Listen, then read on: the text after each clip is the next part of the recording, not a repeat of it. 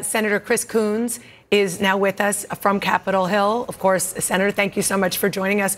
You were not at the White House. That was the 10 senators, but you were a part of the larger group of 20 bipartisan senators who have been meeting on this.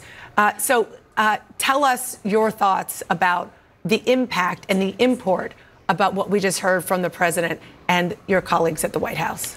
Well, Dana, this is a great day for President Biden, for the determined group of 10 Democrats and Republicans who you just heard from Kristen Sinema and Rob Portman, from Joe Manchin and Susan Collins and others who have been hammering away at this for days and days. And now the work begins to build it out, to make sure that beyond the 21 of us who have publicly been supporting it and urging them along, we get more supporters in both caucuses.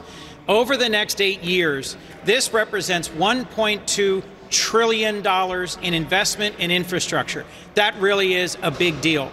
And this framework has $559 billion in new spending.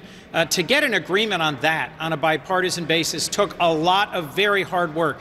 And so I just want to congratulate the folks who were just over at the White House with President Biden. This is a significant accomplishment. Something that should not go unremarked is that the Senate of the United States also just passed in the last hour and a half a bold bipartisan bill on climate change in the agriculture sector. Senator Stabenow and Senator Braun were the leads on this. There are good bipartisan things happening here in the Senate. I do think for us to accomplish most of President Biden's boldest agenda in the American Jobs Plan and Family Plan, we will still have to proceed by reconciliation, which I support. But as you just heard, a Republican senator from Louisiana celebrate at the White House. This package has $47 billion to do climate resiliency work. It is great to hear Democrats and Republicans legislating together around something as urgent as combating climate change and as significant as creating great high-paying jobs, building American infrastructure for this century. Senator, I'm sorry. Thank you so much for joining me.